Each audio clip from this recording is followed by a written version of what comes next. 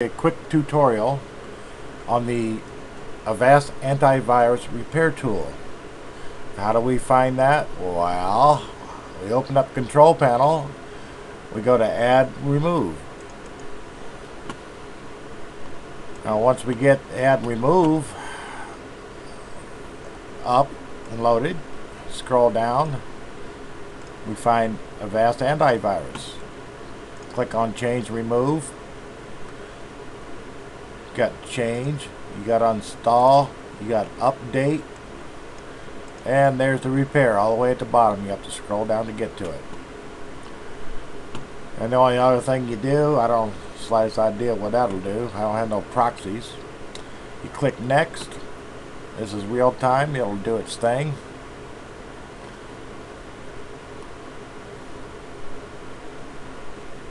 Just kick back, relax, have a smoke, whatever. Product was successfully updated. Finish. Close that out. Close that out.